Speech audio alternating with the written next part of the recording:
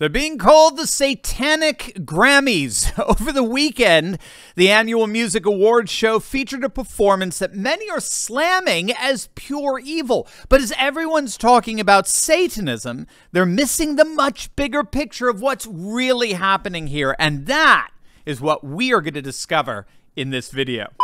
Well, if you missed the 65th annual Grammy Awards over the weekend, then you did yourself a favor, to say the least. The awards were, at first, nothing to note. I mean, they never are. It's really nothing more than a gathering of the most odious of our bougie elite narcissistically celebrating themselves. But at one point in the evening, something rather notable did happen. It involved a pop duo made up of Sam Smith, he's now non-binary, which means he doesn't relate to any particular gender, and another contemporary artist, the German transsexual singer Kim Petras. So you got Sam Smith, who's a guy who no longer identifies with being a guy or any particular gender, and Kim Petras, who's now a girl who used to be a guy. That's basically what we're dealing with here. And they were highlighted after winning a Grammy Award for Best Pop Duo. Sam graciously wanted me to accept this award because I'm the first transgender woman to win this award.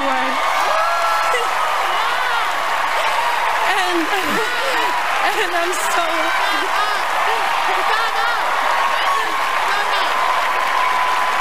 Thank you. And I just want to thank all the incredible transgender legends before me who kicked these doors open for me so I could be here. And so, of course, you had people in the audience trying to outclap each other, right? They were standing up on their tables, virtue signaling, look at me, I'm woke, right? Remember, they are narcissists.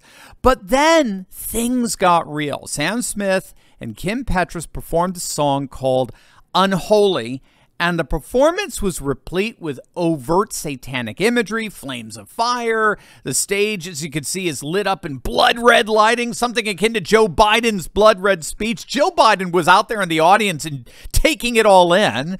There were strippers. It was an utterly apocalyptic scene that depicts Satanist sentiments as liberating and freeing and, of course, fulfilling. And to top it all off, the whole satanic segment was sponsored by Pfizer. I mean, you literally can't make this stuff up. Now, the response to all of this has been fascinating, to say the least. Elon Musk noted that the whole thing had an imploding society sense to it. He called it an end of days vibe. Senator Ted Cruz said that it was nothing less than a preview of the Democratic convention. That was pretty inventive. Country music singer John Rich tweeted out, "The Grammys looked like hell last night. If God doesn't bring judgment on America, he'll have to apologize to Sodom and Gomorrah." Needless to say, the woke left is having a hissy fit over these kinds of reactions. The ultra woke leftists over at Vice are up in arms at the Christian right, who they claim are having a meltdown over the supposedly satanic Grammys. But the inconvenient truth for Vice and the woke left is it's not just the Christian right that are shaking their heads at this performance. Again, I don't think Elon Musk would consider himself a member of the Christian right. Do you? I mean, even Michael Jackson's niece, Taj Jackson, thought the performance was utterly absurd. They're even laughing in Australia. But the original sin in rock and roll is not Satanism. The original sin in rock and roll, Andrew, is a lack of originality. And this Sam Smith character and this song, it is so unoriginal. It is so boring. And I've got to tell you, if Sam Smith did a deal with the devil, he did a pretty shonky deal, because I always thought if you did the deal with the devil, the deal was that you'd stay slim and fit and healthy and you'd be like Mick Jagger and you'd still have 22-year-old Vogue models until you're well into your hundreds. But poor old Sam Smith, his deal with the devil seems to have got him a free pass to the local McDonald's for the last few years.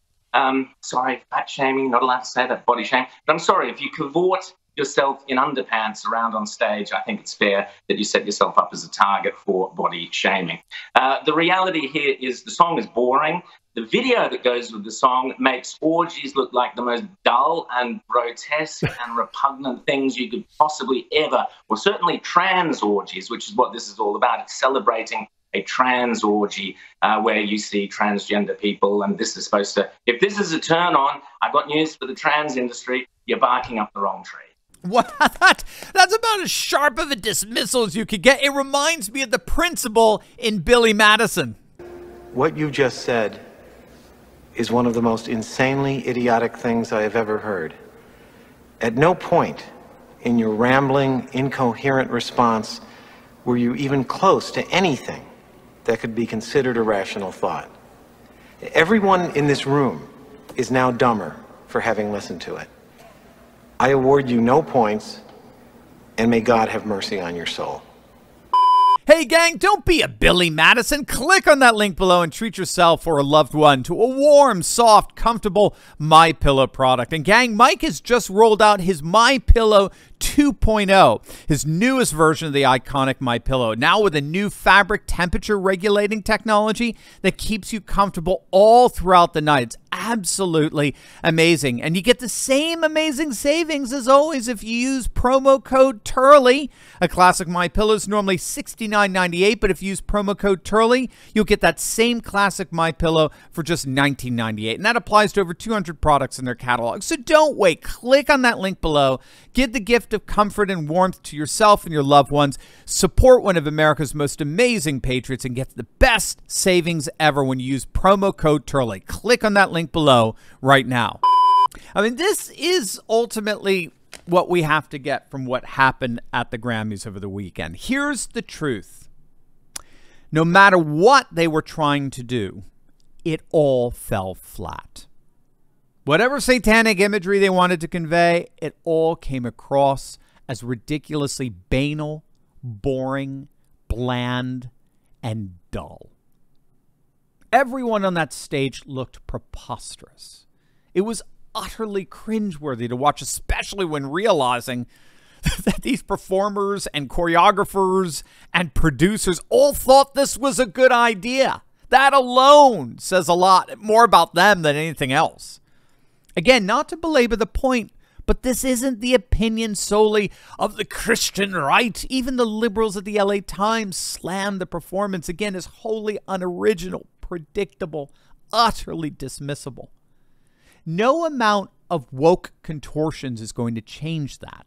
No amount of gaslighting is going to change the fact that the performance was widely denounced as second-rate at best and utter trash at worst. By the way, fun fact, do you know where the term gaslighting comes from?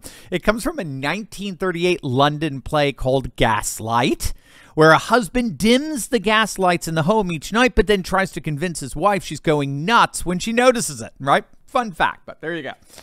And that to me is what the desperate attempts at trying to justify this pathetic performance amount to. They're nothing more than attempts at trying to convince you that if you don't like this, you're bad, you're nuts, you're part of the kooky religious right that wants to go back to burning witches. Arr! Right, nice try. Now, I think something else is happening here. It's something akin to what biologists refer to as an evolutionary mismatch, where a developed trait that was once advantageous actually becomes maladaptive and harmful to the organism as a whole. If we think of that in social terms, the sexual and moral revolutions of the 1960s, they may have been important correctives to a social and cultural status quo that had become rigid and repressed. I'll be happy to concede that for the sake of argument. Whatever the advantages sexual and moral liberation originally brought to Western society, this weekend, I think everyone saw that liberation has become totally dysphoric. And they want nothing to do with it. Again, gang, this includes many on the political left. They looked at that performance and they were disgusted. And what happens in an evolutionary mismatch is the pendulum swings the other way. The social organism demands the values, in this case, the values of family and community and traditional moral norms that serve as a social immune system that protects us from antics like what we witnessed over the past weekend. That's the bigger picture of this performance. It was not just a public disaster. It was a disaster that may indeed be the wake-up call that ends this nonsense once and for all. As always, make sure to smack that bell and subscribe button. You'll definitely want to check out my latest video on Jordan Peterson's plan to destroy the World Economic Forum. You're going to absolutely love it. So make sure to click on that link, and I'll see you over there. God bless.